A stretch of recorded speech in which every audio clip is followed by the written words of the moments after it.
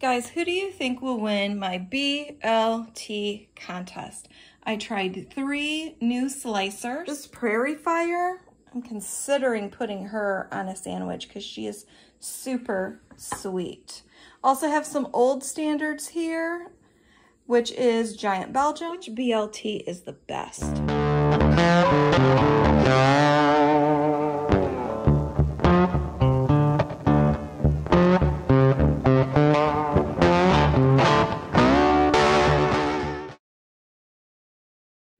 Oh, you guys, look at that. That is beautiful.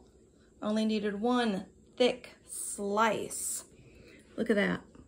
Okay, tie-dye, that's good. There is a different taste to this, and it does complement the bacon.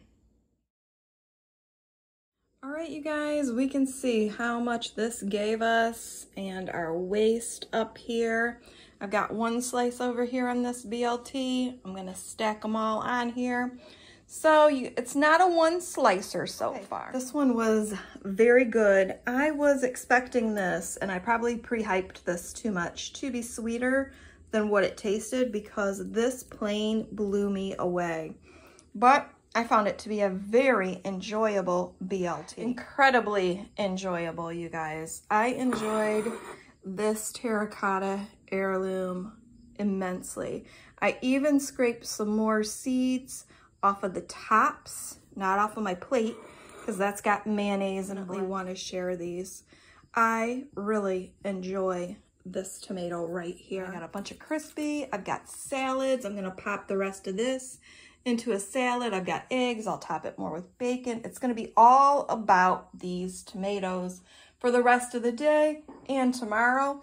And this will be for my fresh bacon drippings for the winter because I didn't make any biscuits last year and I want some cornbread already. Look at all of those delicious brown bits I'm gonna scrape up.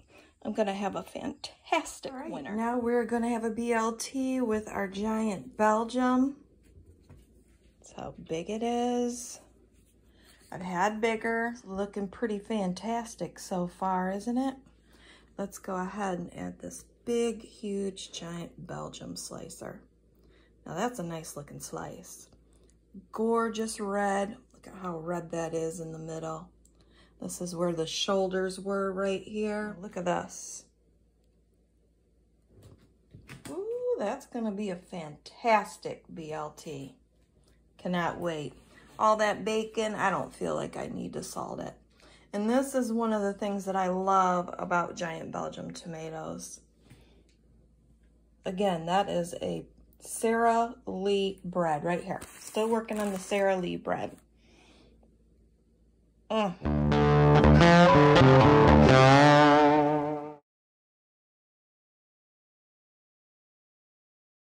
Working on Paul Robeson for this BLT, and look, 1 nice big thick slice. Whew, this is like the 5th BLT I have had in the last 6 days, so I'm really not tired of them. It's the 3rd of September. These are my black cremes, and I've got a real nice cush going on these 2. So I'm gonna go ahead and I'm gonna pick this one, and I'm gonna pick this one. Excellent. We'll make a BLT out of it. All right, now it's time for black creme. This is not a fair depiction of how big black cremes get. I'm gonna go ahead and try it because I've already had plenty of these. I know that I love black creme. I'll probably never, ever not grow black creme. So I will be back to let you know what was my favorite. And I have a little bit of a surprise. All right, here it is. I've got a little bit more bacon, and this is the one that I wanted to make again. I am super surprised because it is not even a slicer tomato. I like a full, thick 1 slice tomato on my sandwich. This was a total and complete shock. You could separately identify how sweet this tomato was with how salty and crisp that bacon is. It was It was so good. I wanted more. So this is all the bacon that I have left. And I chose this Prairie Fire. And you can see I had to cut the tops off because they are getting a little bit of cracking, but that's still a big, huge, meaty piece of that. It is gonna be so fantastic again. I can't wait. I am totally and completely surprised, you guys.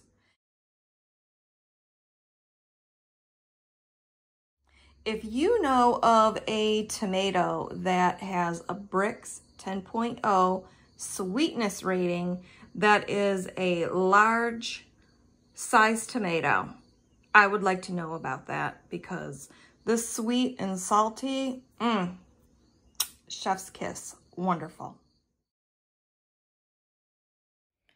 All right, you guys, so let's have a little size comparison here.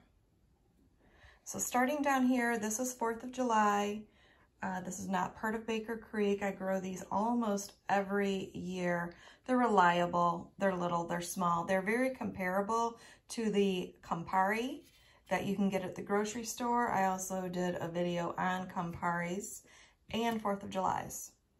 So here we have this one right here, Thorburns Terracotta. Very delicious, very sweet. I have gotten bigger ones than this. These two are Paul Robeson right here. This is much like a black creme to me. Coming back down here, these are the blue cream berries.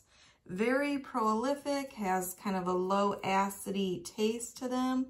If you need low acid, this might be a real bonus for you guys. And this is black strawberry.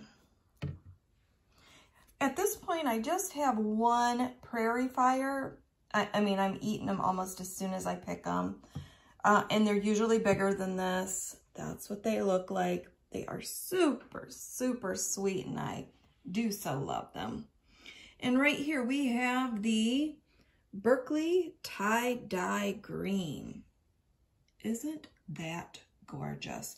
This is the biggest one that I have picked so far this year of any of the tomatoes. And that includes the one giant Belgium. It was just a skosh smaller than this, but look at this. This is fantastic, you guys. Look at these Baker Creek tomatoes. If you are looking for a tomato growing requirements and guideline video, that will be in the 6 new Baker Creek tomato variety video. I will attach that at the end for you, and hopefully you will see another variety you'd like to grow for yourself. All 6 varieties will have their own separate video and time in the spotlight.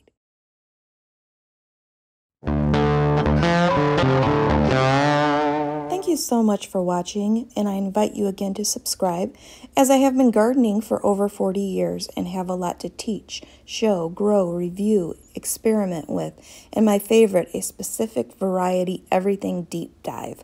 So let's try new things together, mix it up, and have a glorious day.